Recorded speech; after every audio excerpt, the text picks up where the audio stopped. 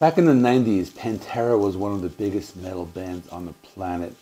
This was a time when metal bands tried to be more alternative, but not Pantera. They stayed heavy throughout the entire decade. But then came the 2000s and the band started to have problems.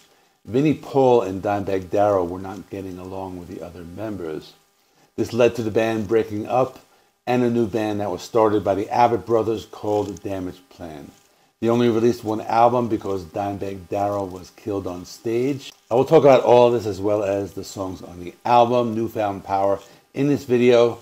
The album was released on February 10, 2004 and is celebrating 20 years. Let's start with how the band formed. Back in 2003, the band Pantera was not getting along and they decided to call it quits. Vinnie and Dimebag still wanted to make more music, so they decided to form their own band. They eventually hired Pat Lachman as a vocalist. He was previously the guitarist for the band Halford. The original bass player was Sean Matthews, who previously played guitar with Jerry Cantrell, but he was replaced by Bob Zila, who also happened to be the tattoo artist of the Abbott brothers. They then recorded the new album, Newfound Power. The recording process went smoothly. The Abbott brothers mentioned that it was such a stark contrast from working with Pantera, as Phil Anselmo was very difficult to work with. The album was released on February 10, 2004, and it did very well. It debuted at number 38 on the Billboard 200. Months later, tragedy struck. Last December, heavy metal band Damageplan took the stage at the El Rosa Villa, and one of the country's most known guitarists, Dimebag Darrell Abbott, played. But just a few minutes into their first song, trouble broke out. On December 8, 2004, the band was playing a small nightclub in Columbus, Ohio. While they were playing, this 25-year-old guy named Nathan Gale gets on stage and shoots Dimebag 5 times in the head. He died instantly. One of the security guards tried to stop him, allowing the other members to escape.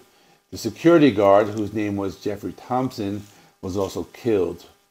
2 other fans were killed as well. One of them was named Nathan Bray. He ran up on stage and tried to perform CPR on both Dime and Jeffrey, but this fucking asshole shot him as well. Then there was a Marine named Aaron Hawk who tried to disarm the shooter while reloading, but he was also killed. Eventually, the police arrived. Officer James Neigmeyer approached the stage from behind and was able to shoot Nathan Gale in the head while he was holding a drum tech hostage. We were later told that Nathan Gale was diagnosed with paranoid schizophrenia and he thought the Abbott brothers had stolen his lyrics. The police officer who shot Nathan Gale was also cleared of any use of excessive force. Supposedly, there's still some unreleased material that was intended for a sophomore album. Vinnie Paul wanted to release it because that was what his brother would have wanted.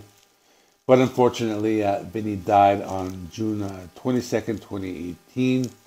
There's not been any news of this material seeing the light thus far. This was a sad story, but now let's try to lighten the mood a little and talk about this album. I think it's something that does not get a lot of attention. There are 14 songs plus 1 bonus track, so instead of going track by track, I'm just going to talk about a few major points and I'll mention key songs along the way. If you have never listened to this album, you may be wondering if it sounds like Pantera 2.0, and the answer is no. I think the band made a conscious effort to have a sound that is very different than Pantera. I would compare this more to bands like Slipknot, Mudvayne, and Korn. There's also some southern groove on this album like Black Label Society, which is interesting because Zakk Wylde appears on 2 songs. More on that later. There's also that groove and industrial sound similar to Machine Head and Fear Factory. I did hear some Pantera influences in a few of the songs. For example, I thought the opening guitar riff to Breathing New Life sounded a bit like Pantera. Here's a clip of that.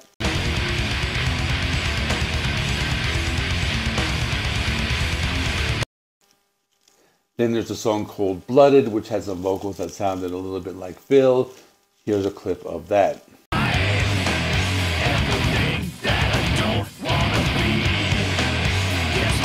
Let's talk about some of the guitar playing on the album. There was a lot of groove metal. For example, the song Pride had some heavy groove metal guitar riffs, but they also experimented on that song with some trippy, psychedelic guitar sounds. I thought that was a good song, as it was a little more laid back. On the song called Blooded, Dimebag played some straightforward heavy guitar riffs with some added groove. The song Blink of an Eye had a bit of those groove metal sounds in cleaner, trippy, and psychedelic tones. There was also some southern rock. For example, the song Reborn had some sludgy southern rock guitar riffs in the style of Black Label Society, which is also due to the fact that this was one of the two songs that Zakk Wylde appears on. There's also some southern rock on the song Moment of Truth. This one did not have Zakk, but Dimebag played some riffs in the style of Black Label Society, so that was a pretty cool song. There was also some industrial and machine-like guitar playing on this album. For example, the song Explode reminded me of Tom Morello from Rage Against the Machine. That song had some very unique guitar riffs that stood out on the album. Let's talk about the vocals. The vocals were done by Patrick Lachman. He has a very harsh and aggressive vocal style throughout the album, but there were times he used some clean singing. The cleaner and melodic vocals were most apparent on the song Save Me. It was an interesting song. I felt it was one of the more radio-friendly songs with use of clean vocals and melody, but at the same time very heavy with a lot of machine-like guitar riffs. This was also the first single and one of the more accessible songs on the album. Here's a little clip of Save Me.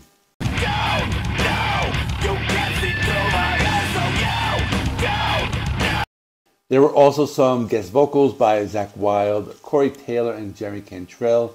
Corey Taylor sings on a song called Fuck You. It was interesting because, as I mentioned, the band Slipknot in the overall sound, this was one, sounded kind of like Slipknot meets Pantera. This was probably one of the better songs on the album, as it was heavy, aggressive, and had some good hooks in it. So here's a clip of that song. Fuck you! Fuck you! Fuck you! Zakk Wylde does some vocals on the song Soul Bleed. This was the last song on the album. It had some acoustic guitars in the intro. It was interesting because it sounded like Alice in Chains a lot. This was the only ballad on the album, and I find it interesting that they would end the album with a song. But interestingly, Jerry Cantrell is not on the song. He's on a bonus track, which I'll talk about next. And that song is called Ashes to Ashes. It was on the Japanese version and on the Punisher soundtrack. This one has Jerry Cantrell. It had a heavy nu metal sound. Jerry does vocals on this one. It was interesting. It was like a mix of Alice in Chains with this heavy nu metal sound. The album also has a very good bass sound. I think the bass playing stood out on two tracks. The song Reborn had a really thick bass guitar. It could be heard throughout the song. Then there's the song Crawl. This starts with a thick bass guitar sound. And this goes into some nu metal style guitar riffs. I can't end the album without talking about the drumming of Vinnie Paul. His drumming is awesome throughout the entire album. I think when he is paired with his brother, he does some of his best work. I think for that reason, after Dimebag died, a part of Vinnie Paul left us. I know he went on to play in the band Hell Yeah, but I never really got into that band that much, and I don't hear a lot of people talking about that band as well. So that is all. Let me end this right here. Check out my review of Vulgar Display of Power by Pantera. That one celebrated an anniversary in February of 2022. It's also my favorite Pantera album and the first one I ever bought from the band. If you like this video, please give it a thumbs up and subscribe if you're not already. Thanks for watching. I will see you in the next one.